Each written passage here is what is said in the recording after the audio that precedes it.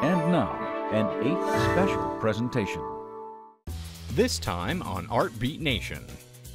A classic Jane Austen novel is brought to life with a new musical. Musicals are these unbelievable, magical, theatrical events. A 20th century Swedish painter is rediscovered. I would describe him as one of the most important precursors of modern art. Harley Davidson celebrates its 110th anniversary. People get a connection to Harley Davidson that goes beyond just the tangible. And we understand how a composer created his art. Marvin was one of the few musicians that could cross from Broadway to Hollywood to the concert stage. It's all ahead on this edition of ArtBeat Nation.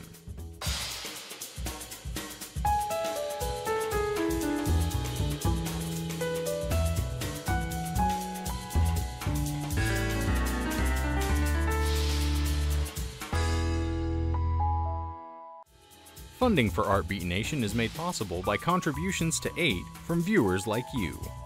Thank you. Sense and Sensibility staged its premiere at the Denver Center for Performing Arts in early 2013. The classic Jane Austen tale tells the story of the Dashwood sisters as they experience romance and heartache. Watch as the show's cast and crew reveal what it was like to work on the production.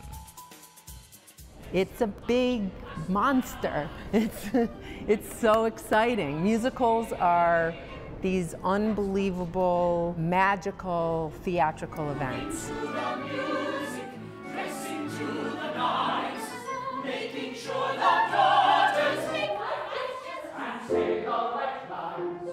Director's job at best should be invisible, but during the process, I guess you could equate it to the captain of the ship. I make sure I hire the right crew, that everybody is working towards a common goal, and I bring my expertise at staging and creating relationships and behavior that make the actors come alive and live truthfully under these imaginary circumstances. Songs function in a variety of ways. We define ourselves by the objects that we attach to, that we hold important, and by the things that we want. He always said one was incomplete without the other. There's songs called I am songs and I want songs. And the I am songs tells us who the character is. It explains their kind of innermost feelings about things. The I want song is what they want. The role I play in Sense and Sensibility, the musical, is Eleanor Dashwood. And she represents duty and propriety and honor and obligation to family. Marianne is the romantic sister. She flies off the handle, she thinks with her heart, she doesn't use her brain a lot. But she's very young, and so she's learning sort of that love can be quiet and sensible and patient, and it doesn't have to always be passionate and poetry and the lust side of love. You know, just as I think people have been having sex for many years, you know, we can't pretend that people don't have physical desires and physical needs. And so there's nothing wrong with celebrating that, and that may seem contemporary. I'm not trying to push it to a naughty place or anything like that. I'm just saying that humans are who they are, whether it's 1810 or it's 2013. I didn't want to write completely in the period the way Jane Austen writes, because it's a little thorny, and on stage you only get to hear things once. So the lyrics, the dialogue have to be accessible enough to a modern audience.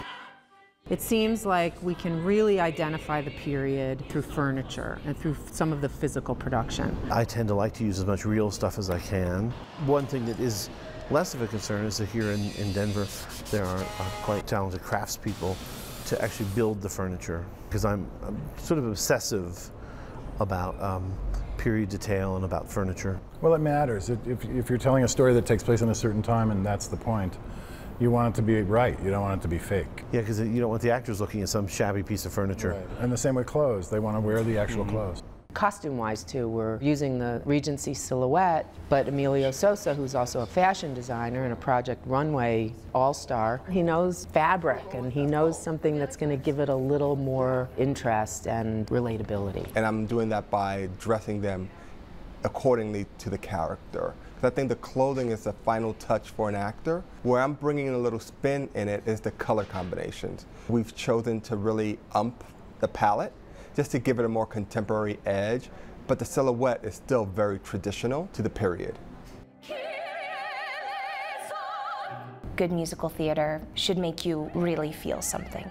The beauty of telling a story in this way is that we're showing that when we can no longer speak, we sing, and we can no longer sing, we dance. There's so much more we can say with our bodies that we can't say through words because language is limited, and that's why I do musical theater. That's why I love musical theater. It's so rewarding. Sense and Sensibility is probably the most romantic piece of theater that I've ever worked on.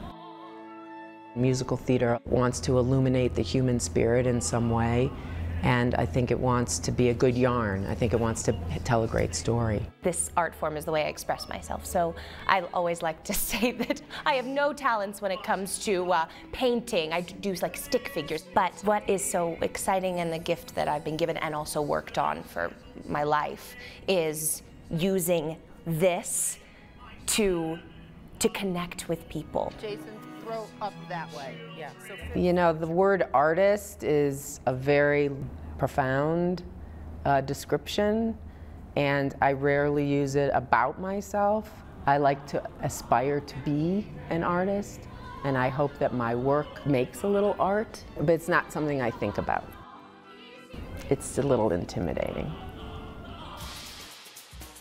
20th century painter Anders Zorn was an artistic star from an early age, whose talent was pursued across continents. But unlike his contemporary John Singer Sargent, Zorn's fame was short-lived. Until now. Jared Bowen explains. With his bathers, the water ripples and shimmers. The women are luminescent. In his portraits, the fabrics are pools of light. The faces, the eyes, lure you in, and it's tough to step away. In a word, says curator Oliver Tostman, Anders Zorn is seductive. It's a very sensuous style. I mean, the colors are deep. You can see the brush strokes. It's just there's a certain physicality about it, which is just there. Then, if you look at the society portraits, he always slightly embellishes his sitters. He wants to render them as attractive as possible. There was a moment, roughly the span of the 1890s, when Swedish painter Anders Zorn held the art world in his palm. Highly collected and commissioned, he was an international superstar, says Tostman, curator of the first Zorn show in this country in almost 30 years. On view at the Isabella Stewart Gardner Museum, the show, like the artist himself, is a revelation. I had barely any idea about Anders Zorn, and when I looked closer at the collection, I was just stunned about the variety of his works, but also the quality. A superstar who faded into obscurity, Zorn began as a painter as adept at commerce as he was with the canvas, marketing himself to patrons, seduced by his style. I would describe him as one of the most important precursors of modern art. He somehow prepared the grounds for that. His work captured the attention of Isabella Stewart Gardner at the Chicago World's Fair in 1893.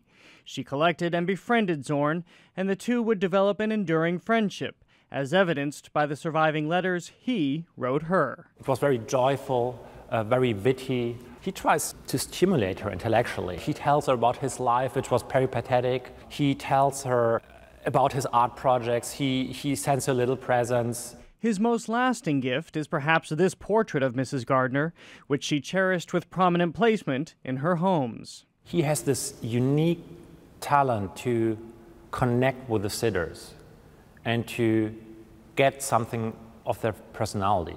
If you look at our portrait of Isabella Stewart Gardner, it's just fascinating. I mean, she was a 54-year-old woman at that point, and he somehow renders her totally ageless. By Zorn's own admission, this painting of an ice skater, unusual in that she's depicted at night, was among his dearest. She appears unstable, and there is something with these long shadows casted on the eyes, something nearby haunting. As lasting as Zorn's work would be, he faded with history. A slow disappearance that began when he removed himself from Europe's thriving art circles toward the end of his life. Paris and his patrons there, his friends, fellow artists there had a huge impact on him. And they forced him to try out things, to experiment, to push himself. When he moved from Paris, he became a little bit more complacent, if you want to say, a little bit repetitive. But history also repeats, and with the Gardner Show, Zorn is reborn.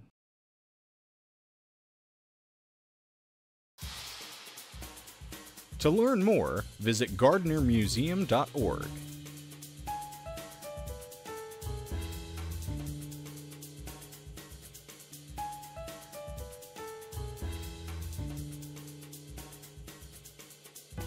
Harley Davidson is the oldest American motorcycle company.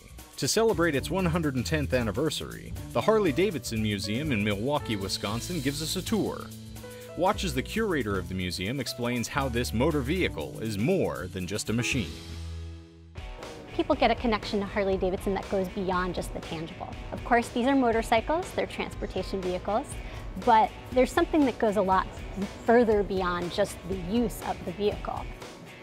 My name is Kristen Jones, and I'm the senior curator for the Harley Davidson Museum. The museum came together in 2008. That's when we opened our doors to the public, but the idea for the museum has been around for much longer than that. The collection of the Harley Davidson archives has been around since the 19-teens, and we have an extensive collection that ranges from the earliest days of the motor company, from 1903, to the present time. There's so much here for people to enjoy. Some of my particular favorites are the earliest catalogs, some of the galleries that talk about the founding of the company with serial number 1, the oldest known Harley Davidson. We have a lot of things that also talk about the culture of riding and the cultural history of riding. Some of my personal favorites are the club uniform jerseys. We also have a lot of different personal stories that we tell in the museum, things about different riders. For instance, a young woman who in 1929 took a solo trip from Georgia to Milwaukee and back. Her name was Vivian Bales, and we have a lot of materials that talk about her story and her personal experience being a young woman on the road alone. This year for the anniversary, we've done a special exhibition entitled Designing a Celebration. And this gives people a behind-the-scenes glimpse into the development of the logos that we use for the celebration and also some of the special products. We do a limited edition motorcycle for each anniversary, and it's a very special piece, highly collectible, and we gave people a glimpse into the design and engineering of that product. There's a real cultural significance to Harley Davidson, as most of us know. And a lot of that comes from the ideas of personal freedom, the idea of being out on the road, the idea of camaraderie. All of those things are kind of enveloped within our machines. But personalization is also a big deal for Harley Davidson, and that's something I think that resonates with people. We have motorcycles that are highly personalized here, and they range from people who've added just a few things to things that are really rolling sculpture. One of my favorites is the King Kong motorcycle, and this is a double-engine knucklehead vehicle that really is unlike anything I've ever seen before. It's something that was done by a gentleman out in Pennsylvania. He was a real folk artist and created this vehicle to ride it in parades. There are a lot of classic motorcycles here that were used by different personalities. In fact, we have a replica piece from Evel Knievel.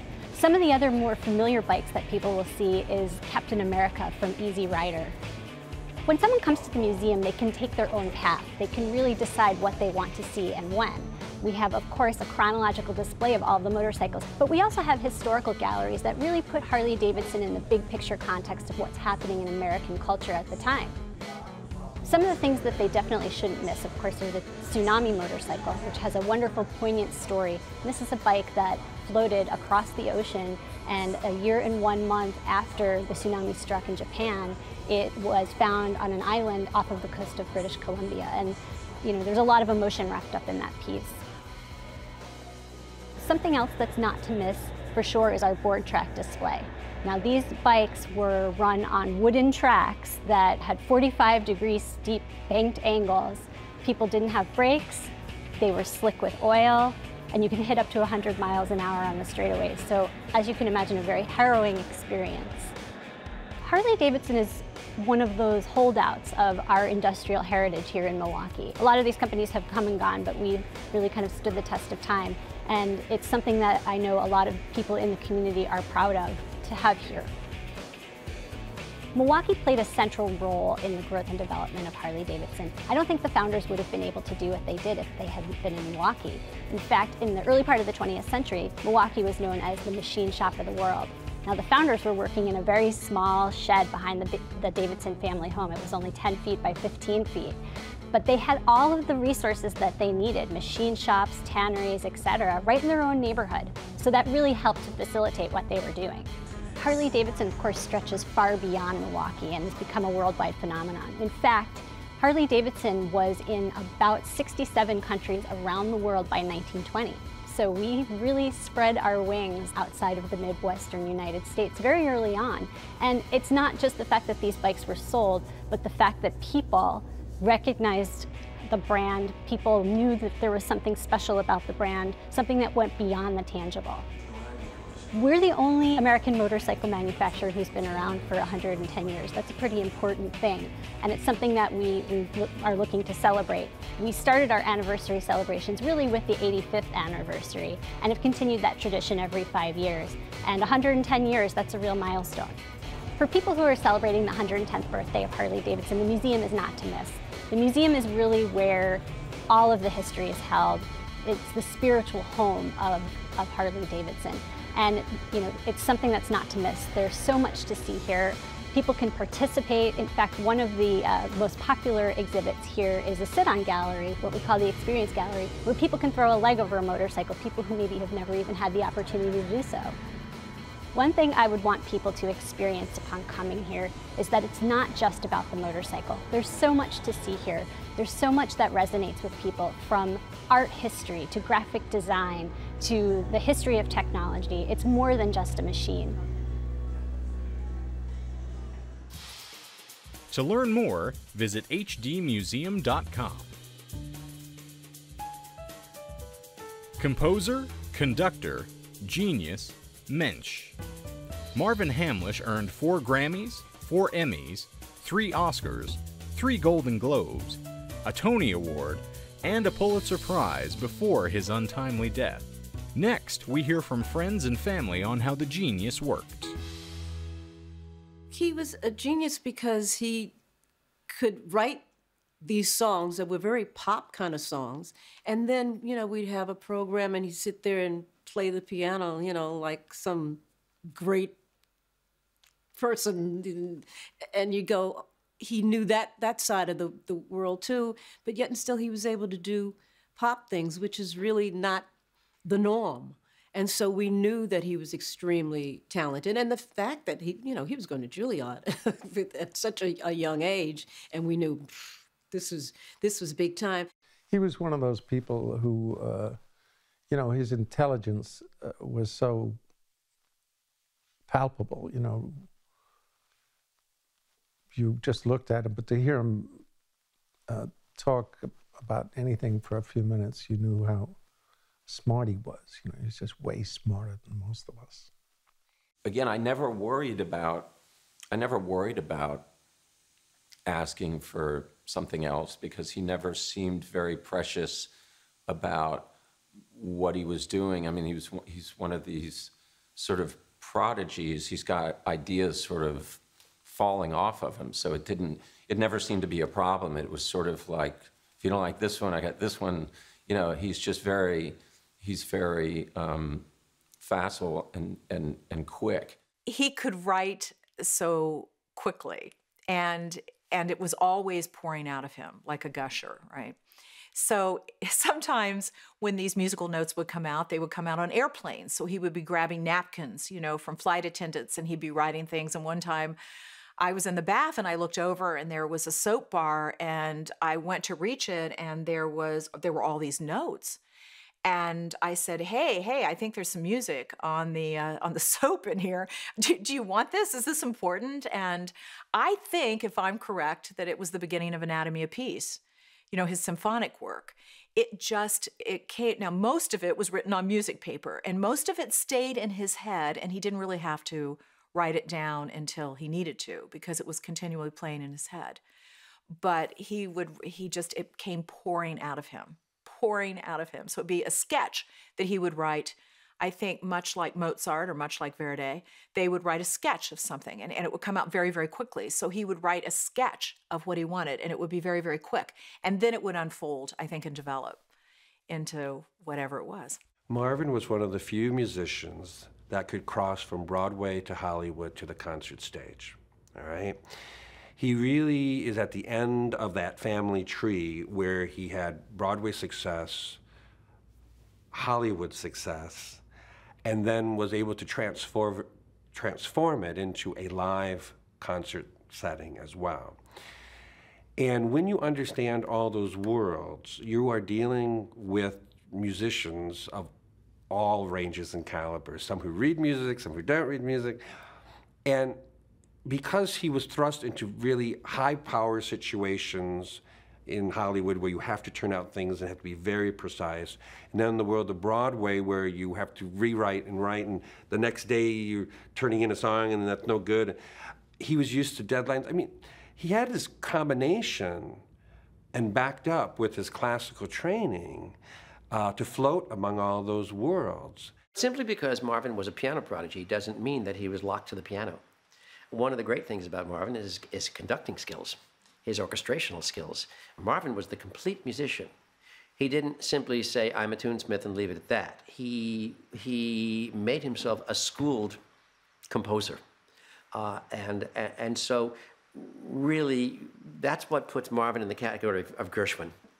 It's not just he wrote these great tunes, or he wrote a great rock and roll song, or a great classic American melody. It's also that he understood the orchestra, and that he understood the function of film music, and could write it. And he could improvise in jazz styles. He was the complete musician. He knew his predecessor's music, and he was able to take what he learned of his studies of Mozart, Beethoven, Bach, Brahms, Schumann, and take those things and create his own musical tapestry. Most of us take those things and we try to understand them. He took them, got it, here's what I'm going to do with it. His brain was operating at a much higher RPM than anybody else. Marvin was, the frustrating thing for Marvin was he could see something so clearly, especially when it came to music. He would, I mentioned earlier about when he was with Barbara, how her question wouldn't be out of her mouth and he was already fixing it in the orchestra. It's because he could see things so, his mind worked so quickly and he was so connected to what had to happen that he would be frustrated by people not being as fast as him. His accomplishment, I think, his accomplishments are easy to underestimate.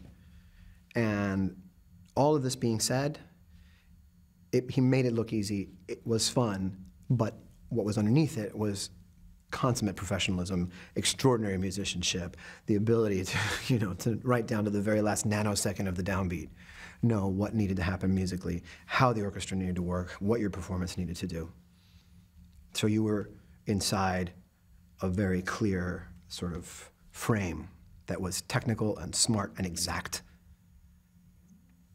But in there, you could have so much fun. And that's a rare thing. That doesn't always happen. It's that single-mindedness. It's almost childlike. It's almost childlike gift. You just it's a kind of alertness that a bright kid has, and you can spot it a mile away. And there it was in Marvin. And think of what other people are like whom you meet. They're full of questions and idiocy, and you can't deal with them. And what's going to happen? How do I get out of this? All that sort of thing. With him, it's the opposite. You're just transfixed by it. It's like something coming out of like a star lands on the ground or something.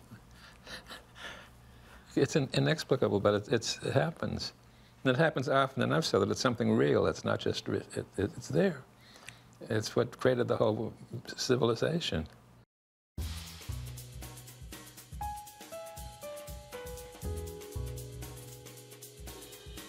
For more arts and culture, visit azpbs.org/artbeat, where you'll find feature videos and information on the Arizona art scene. Funding for ArtBeat Nation was made possible by contributions to 8 from viewers like you. Thank you.